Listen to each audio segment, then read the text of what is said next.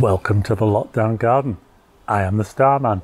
Now, bit of an interesting video this. In fact, I filmed quite a lot of this video on location on St Anne's Beach, and unfortunately the microphone that I had was turned off for most of what I was filming. There's a little switch on it, and when I put it in my pocket, when I put the thing in my pocket, the switch turned off. So nearly all the footage that I took is no good because the sound wasn't working. So instead of wasting all that footage, I'm going to use some of it in this video and just talk over it, and that way I haven't wasted it then. So you're now looking at the video that I shot on the beach earlier where the sound wouldn't work.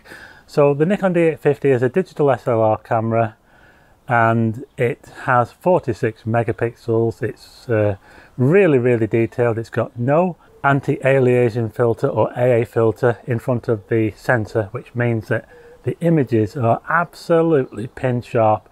I'm going to be putting that up against the Nikon Z6, which was kindly loaned to me by a friend of mine, Mark McNeil, and you can check out his channel. He's a brilliant photographer and a vlogger. You can check out his channel above just by clicking this link. Now, the reason why I want to put these two cameras against each other, just to see how much difference the resolution makes, is because I would say that 9 times out of 10, I don't need all that resolution that I get from the D850. So I'm quite interested in maybe purchasing a Nikon Z6, especially seeing as I'm a night shooter as well. And in the second part of this video, I'm going to be doing a high ISO test in low light.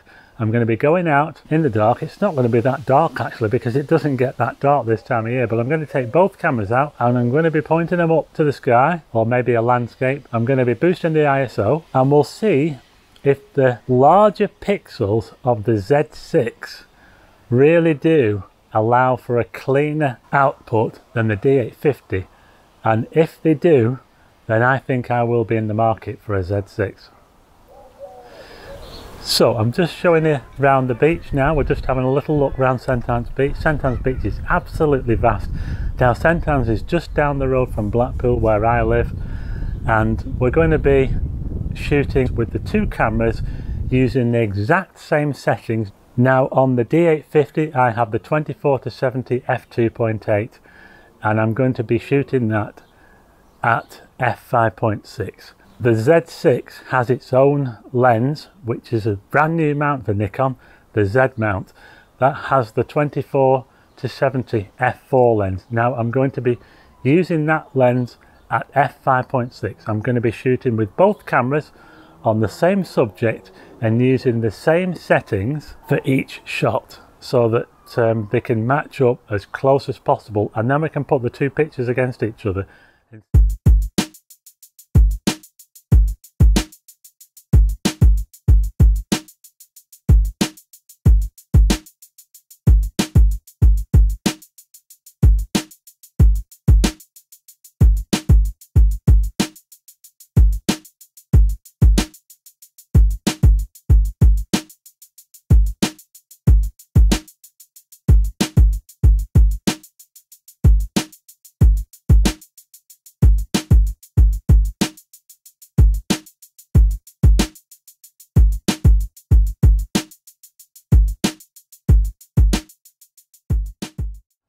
Right, okay, so let's have a closer look at those pictures cropped in, and let's see how much difference the resolution makes. Now I hope YouTube doesn't scrunch this up, and like I said, this is not a scientific test, but hopefully you'll be able to get some idea of the difference between the two cameras. Both very different cameras, of course. The Z6 is a mirrorless camera and the D850 is a digital SLR camera, very traditional type of camera.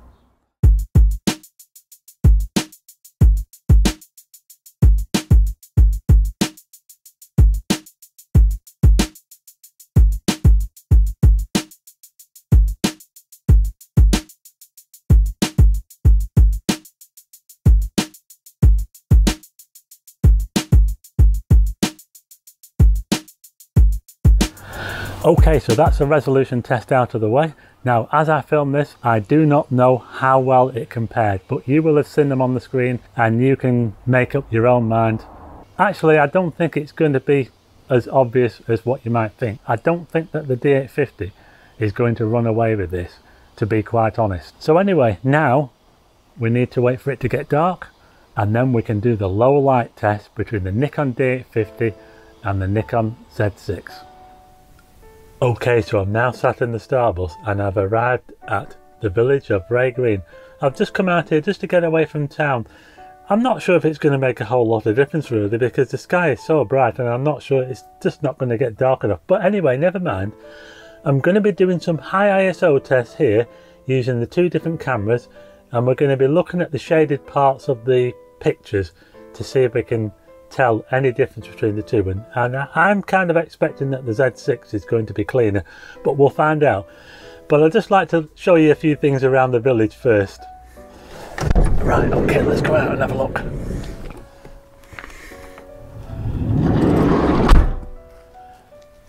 Okay, so this is the village pub. All closed up, unfortunately. The grapes. The Starbus. Now, let's have a little look around.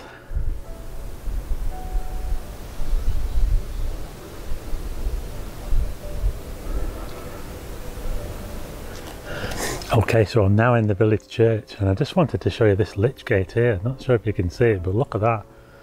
That is so impressive.